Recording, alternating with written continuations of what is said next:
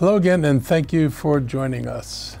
I want to begin today by talking about Thrive 2050. The County Council is set to vote on Thrive next Tuesday. Thrive 2050 is the update to the general plan and will be the guide for land use for the county for the next 30 years. I am urging the County Council to disapprove Thrive and send it back to the Planning Board to do the research and the outreach that should have been done from the start. I want to talk a little bit about why I feel this way. Thrive has multiple varied problems and mistakes. This guide is too important. It needs to be done right, and there's no urgency to vote on it next week. Unfortunately, many of our public is either unaware of Thrive or has been misled by the Planning Board about what this plan will actually do. For example, I received emails from people asking me to support Thrive to bring down rent prices. Thrive 2050 doesn't have anything to do with bringing down rent prices. It has no solution to addressing rising rents, so passing it won't help the person who emailed me. Nor does it contain anything that would increase the amount of affordable housing now or in the future. There is clearly confusion and misinformation about Thrive. While there are numerous problems with Thrive in its current form, I wanted to highlight the four biggest problems. First, the most glaring problem with Thrive is the insufficient attention given to equity issues. The Planning Board exempted themselves from a racial equity analysis from the start. A pretty odd move given their planning for the 2050 future of a diverse county with serious housing inequity issues. And while the council did eventually request a consultant to conduct a racial equity analysis of community involvement, the consultants reported that they did not have enough time to do a thorough review, and they raised some serious concerns that cannot be addressed quickly. As one of the council's consultants told them, a compressed time frames are the enemy of equity.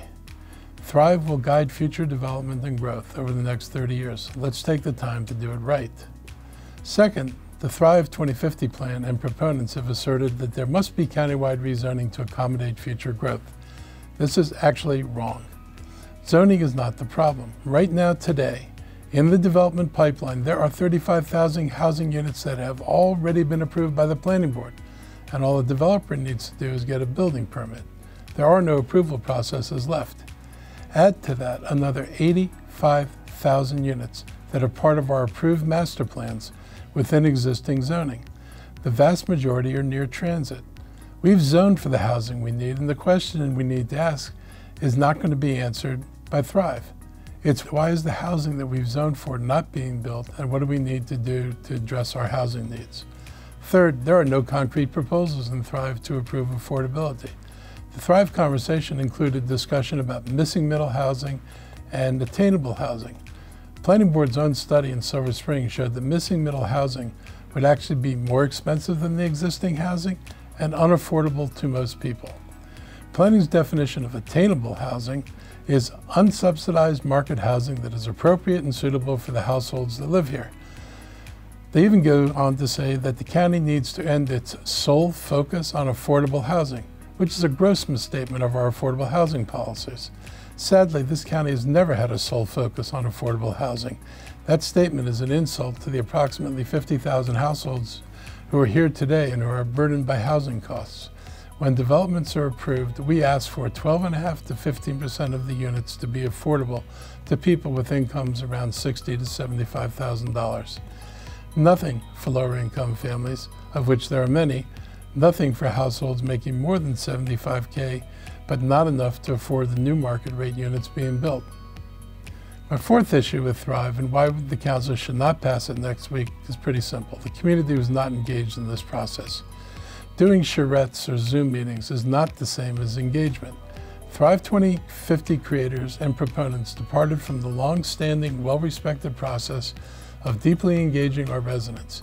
Years ago, they were called citizen committees, when residents took the time to work with professional planners and elected officials to develop the long-term plans, the master plans that sit in most of the county today. I myself sat on the sector plan committee for Silver Spring, a broadly representative group. This time, the planning staff told the community members why they should like Thrive, rather than working with the community to develop a general plan together, to gather their input, to make sure that they understood what was being planned, and to understand whether this is something the residents thought was necessary or appropriate. None of that happened. If you share my concerns, please contact your county council representatives and ask them to vote no on Thrive 2050. This plan has problems that need to be fixed now. It does not have to be passed this quickly. It can and should be sent back to the planning board. This week, Montgomery College inaugurated Dr. Jermaine Williams as their 11th president. If we are going to create a more equitable Montgomery County, it needs to be rooted in education.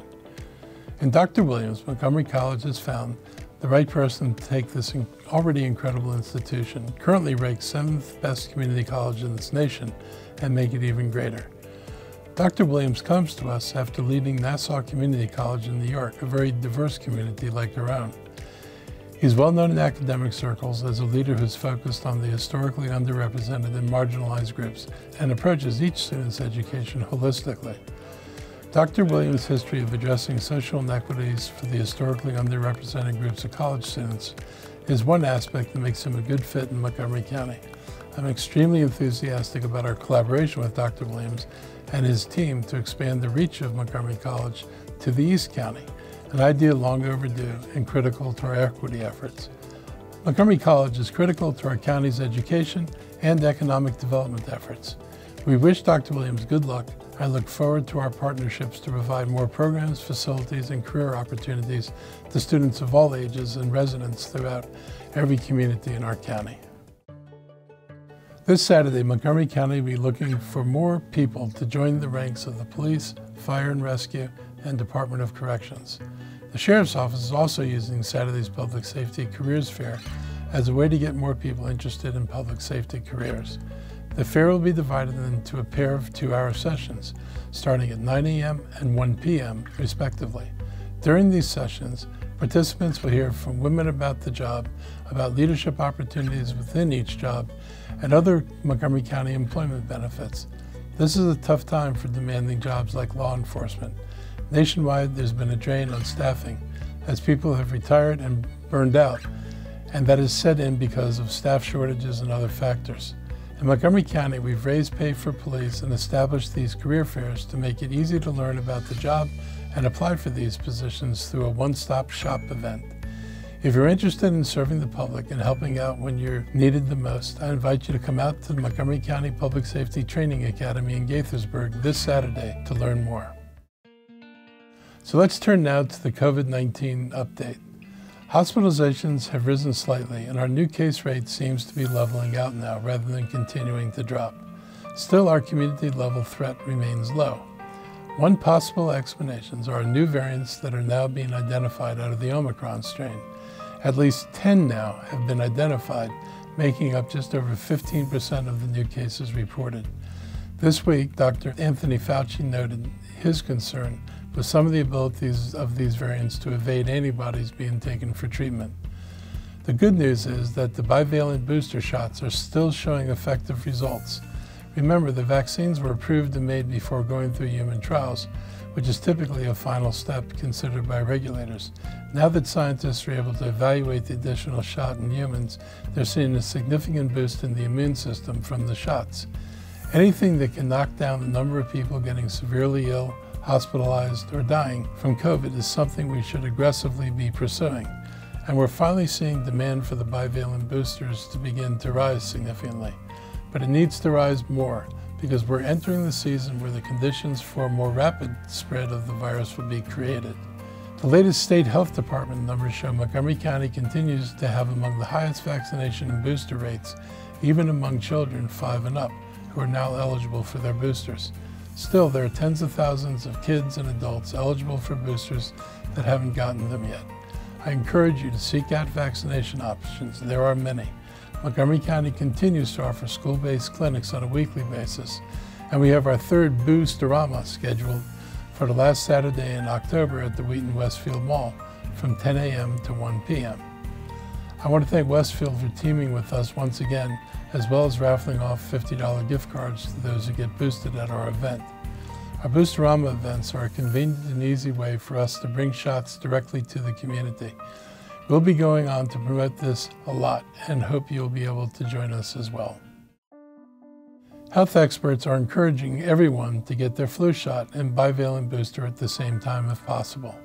The recommendation comes ahead of flu season, and should be done before people are attending large family gatherings that traditionally come during this holiday season.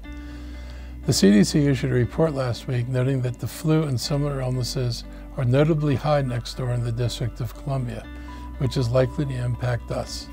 Typically, flu season ramps up in December, so this is a little bit early. The CDC noted specific concerns about a strain called H3N2. These reports are concerning, and it's a very good reason why getting the flu shot is as important as getting the new bivalent booster. Monkeypox cases continue to climb slowly across Maryland, now tallying about 700 cases across the state and around 27,000 cases nationwide. There have been no new cases reported in Montgomery County since last week. We've put more shots in arms than anywhere in Maryland. We continue to be proactive using our pre-registration list to administer around 30 preventative vaccines every day. I'm proud of our efforts, and I'm glad to see the case rates slowing down. This weekend is one of the most beautiful on the calendar, with the leaves changing across Montgomery County. Luckily, there are many ways to take in the beauty of autumn.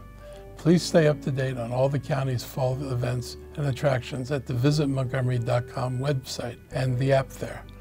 This Saturday, I'll be attending the 40th year of the Potomac Day celebration.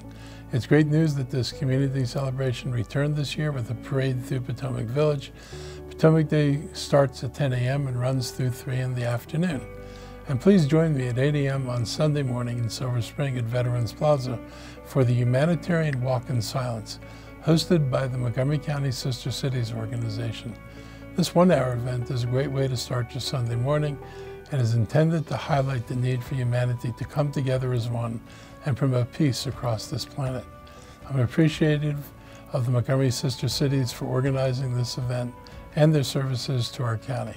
Sister Cities connect our county and residents and our students and businesses to communities all over the world, fostering friendship, partnership, and mutual cooperation. To learn more about Sister Cities, go to montgomerysistercities.org for more information. I hope you have a great week, and I'll see you again next week.